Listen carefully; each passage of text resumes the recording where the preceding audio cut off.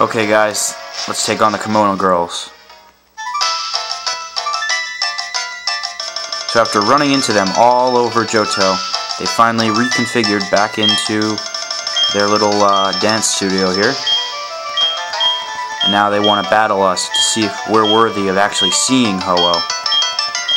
You know, all these tests. And then there's a prompt there. It says, are you sure you want to battle us? Of course I'm sure. I want to see Ho-Oh, don't I? Ooh, I like that. It's a cool effect. Now I actually don't know what order they go in. Okay, so Umbreon first. So I basically just took a shot in the dark here. But yeah, all these tests. Oh, are you pure? Gotta be tested by the Dragon Masters, and oh, I don't know if you're worthy of seeing Ho-Oh. Jeez. How much do I have to prove to you people? Seriously. Sip. When fighting Umbreon, I suggest using a fighting type Pokemon. I just don't feel like switching out. Actually, I don't even think that I have any good fighting type moves, to be honest with you. Dark Pulse. Much stronger than the Umbreon in Gold and Silver. Okay, so we took down Shelder, and we will actually go with Typhlosion. Kick some ass, Typhlosion. I just realized that I made a vital mistake. I actually left my Gyarados in my team from the past episode, so now I have kind of a, I don't know, a useless Pokemon. I don't want to say useless, but useless in this case, because I did not train my red Gyarados. Okay, so now the next one will come up. Okay, you can beat Umbreon, but how about me?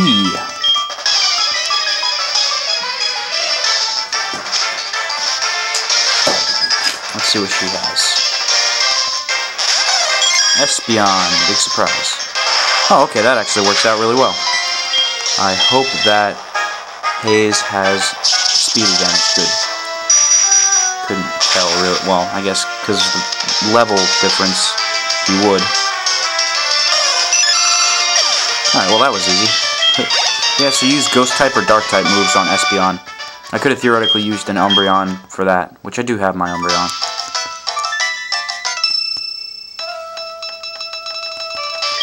Now we fight the next one. Who will it be? That's the fun part about playing Heart Gold in Japanese. You never know what Pokemon's coming up next. Flareon.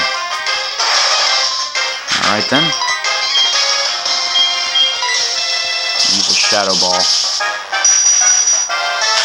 You know, I always thought it'd be really cool if they added in two more Kimono Girls for Leafeon and Glaceon. But, I mean, the only way that you can get those two is by leveling up your Eevee.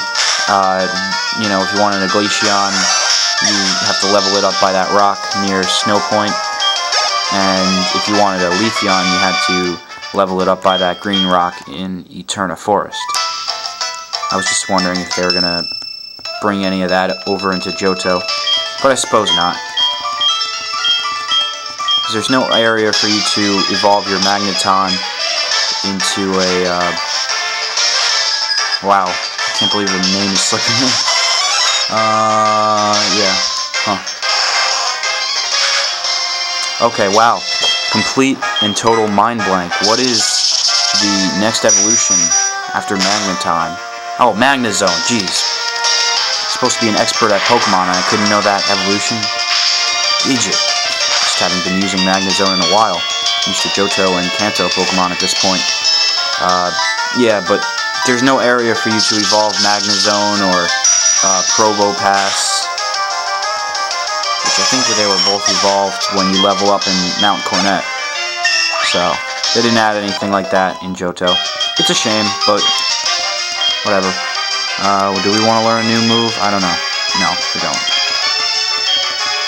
I said we don't want to learn a new move. Okay, there we go.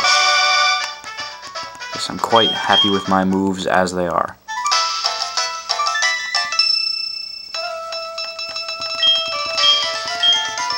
Okay. I think this is, yeah, this would be the final one.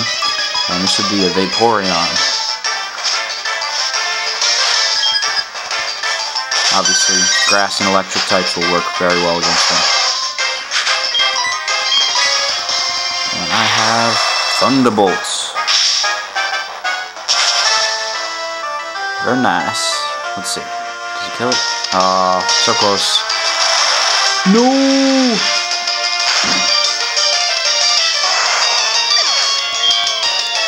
Okay. You know what? Let's pit Evolution against Evolution. Send out my Umbreon.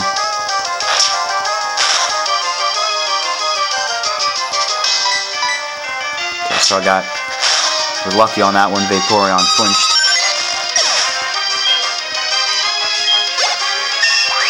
And we gained a level. Very nice.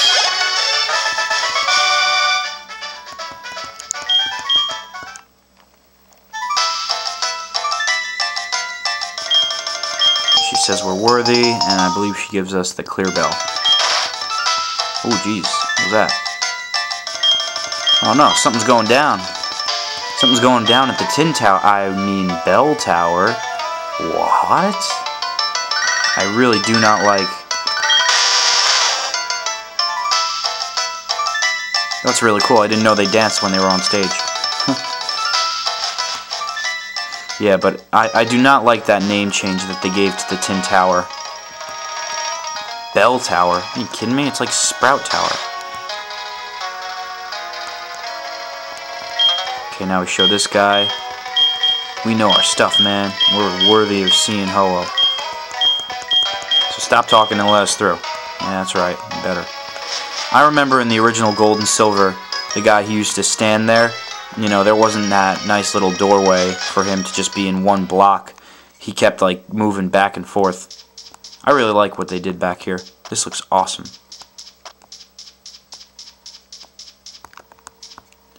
Okay, guys, so on the next episode, we will be climbing the Tin Tower.